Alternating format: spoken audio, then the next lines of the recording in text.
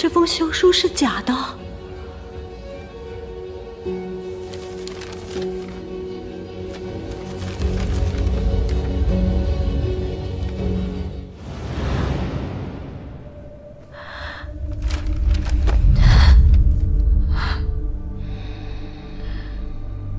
我先派了马车出城，随后去了别院，就是为了让你相信，明镜已经被我藏在了乡下别院。你一看到明镜，就痛下杀手，便以真相大白。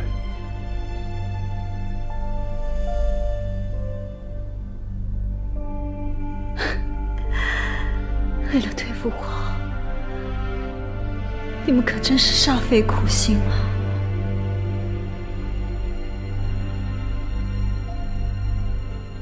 侯爷，我也是你的女人啊，可你为了他，竟然处心积虑的欺骗我，你对得起我吗？你先是毒害了元娘，又多次陷害11娘，欺骗我和太夫人，你又对得起谁啊？你还要责怪侯爷？孩子，这都是你的错呀！太夫人，我是有错，可是他就是清白无辜的吗？太夫人，难道您忘了，是罗11娘屠害灾民，毁了徐家的名声，这都是你亲眼看见的，太夫人。都这个时候了，你还不忘攀咬别人？凌波，把人带上来。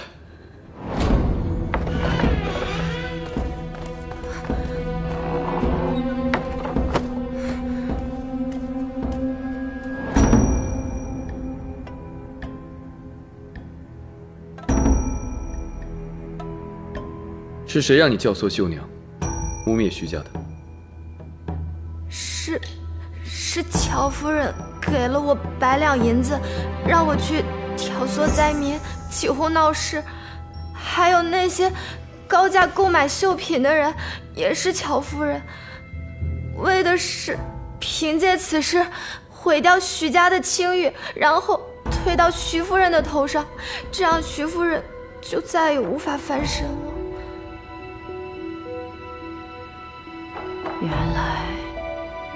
原来这一切都是你做的。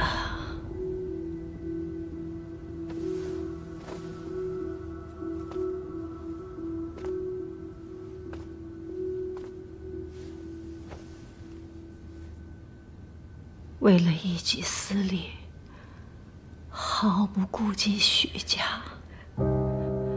你也是徐家的人呐。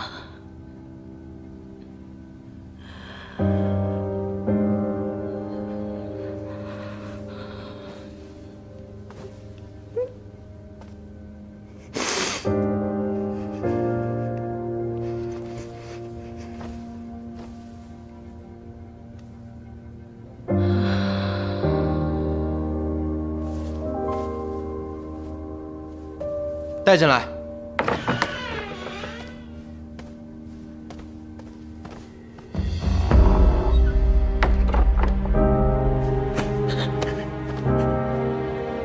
说吧。当初在别院的时候，是乔姨娘塞给我银子，让我想办法支开夫人身边的贴身侍卫，然后找机会下手。还有害准哥染病的小狗，只要人接触就会生病，也是乔姨娘让我送进来的。原来这一切都是你做的，你简直是无法无天！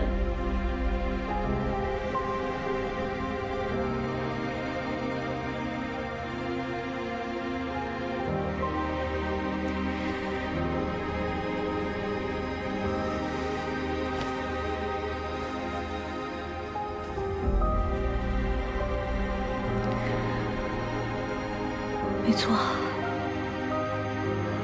是我做的，全都是我做的。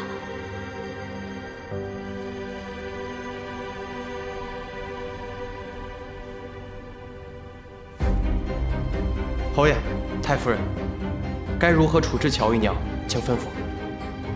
侯爷，你来决定吧。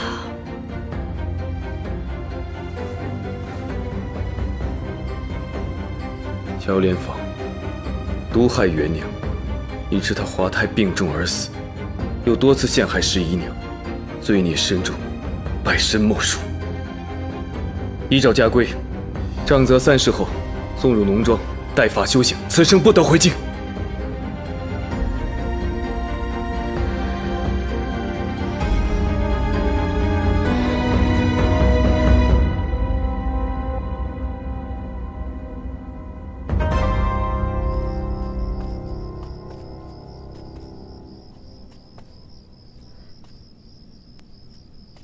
侯爷，这是？迎接夫人回来，自然要花点心思。怎么样？侯爷有心了。我今日才知道，侯爷一直在替我隐瞒我在仙灵阁的事。您都不介意吗？起初我也觉得女子不该抛头露面，但是我亲眼见你教授灾民刺绣，我明白你是真心实意的想要帮助他们，我不该阻止你做对的事。侯爷，我想与你商议一件事。仙灵阁因我而遭到了损失，我想给简师傅一笔赔偿金。你拿主意就好。如果银子不够，你去向白总管支取。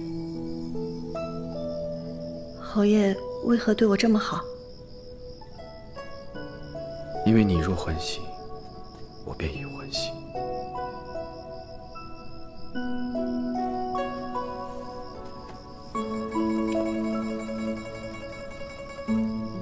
侯爷夫人，傅大人让人递了话来，说乔姨娘闹着要见侯爷，一刻都不得安宁。想必他是有话要说吧？你告诉他，侯爷一会儿就去。